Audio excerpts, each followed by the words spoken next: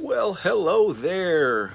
Welcome, Bob here. It's Monday around midday where I am here in St. Louis, standing outside of my front door. So I wanted to come at you today and share two quotes that are very similar to each other. Quotes that resonate with me, and maybe they will resonate with you too. If you're watching this either live or you're watching the replay later, what I would love for you to do is just leave a comment. Say, hey, hi. Let me know where you're watching from. I just wanted to come on live and share some quotes with you. So I'd love to know if you've heard these quotes before and if they resonate with you. They're very similar from two very different types of people. So if you're ready for it, here's one of the quotes. I'm going to give you the other one, and then I'm just going to riff on it a little bit, and maybe it will inspire you. So the first one is from the late Jim Rohn, who was a well-known speaker and motivational guy. And here's his quote: "Learn how to be happy with what you have while you pursue all that you want." Listen to that one more time. Learn how to be happy with what you have while you pursue all that you want. So hold that thought for just a moment here. I'm going to give you the second quote, which is from someone very different than Jim Rohn, but inspirational in his own way. This is from Reverend Run. And so if you're familiar with the band Run D.M.C. from back in the day, and I know they did Walk This Way, I think, with Aerosmith at one point, but they were one of the original sort of hip-hop and rap artists back in the day, or at least one of the more popular early ones. But Reverend Run is just, he's got a ton of quotes. And this one, very similar to Jim's, he says, "Want to be happy? Let go of what's gone, be grateful for what remains, and look forward to what's coming."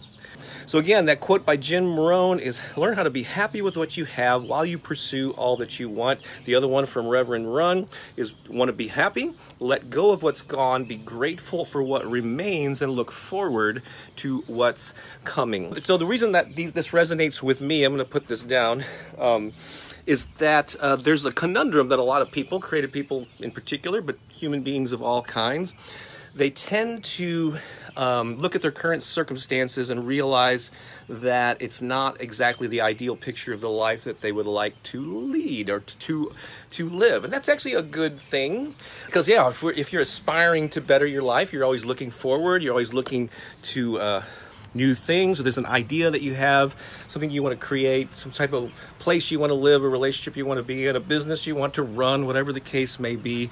And so you have this vision, which is an awesome aspiration, but your current situation doesn't reflect that. So that often leads to frustration. It's like, damn it, I'm not where I want to be.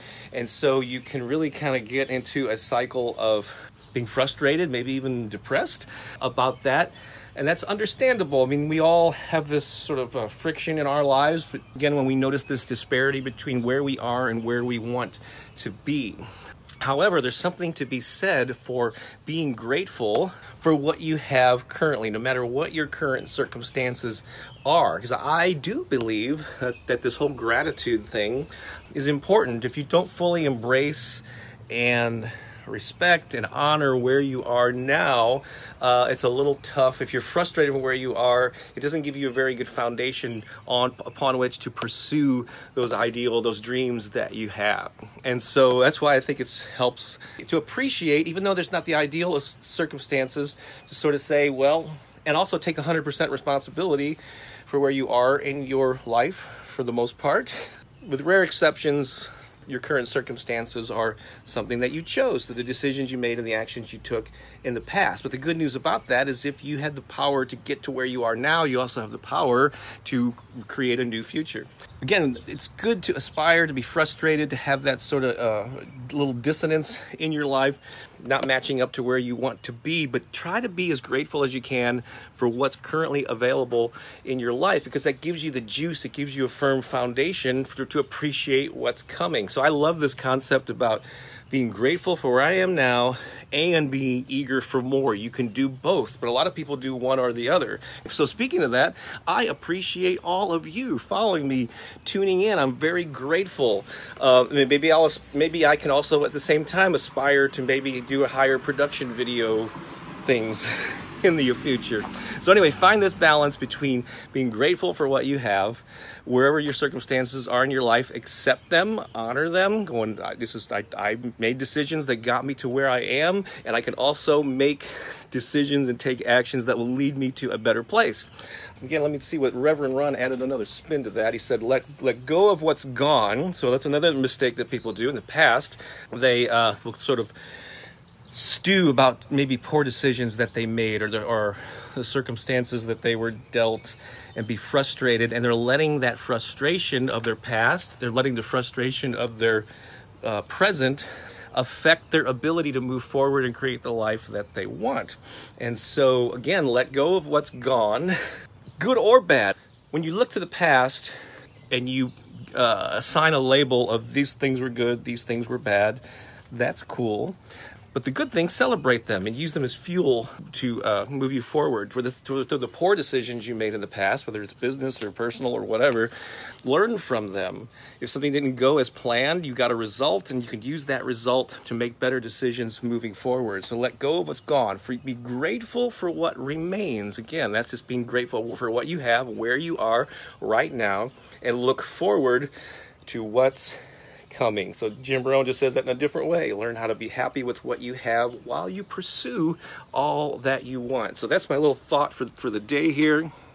Appreciate whatever you've done in the past, to be grateful for wherever you are. Just count the blessings that you have in this current moment, this day, this week. And actually it comes down to this moment. In each moment you can be grateful, but always be eager for more. Always be aspiring to a better life and taking those action steps, having a vision, but not being so frustrated with where you are that it just creates negative energy moving forward. So how can you keep that positivity going, not get too comfortable with where you are, so that you're still growing and pursuing and expanding and doing more good in the world? So there's my little inspirational moment here. So thank you all for watching. I hope you're having an awesome day. Leave a comment. Let me know if you're watching this. Let me know your own thoughts about this gratitude thing. I would love to know what you think. All right, thanks a lot for tuning in. Take care, and I'll talk to you later. This is Bob Baker saying so long for now.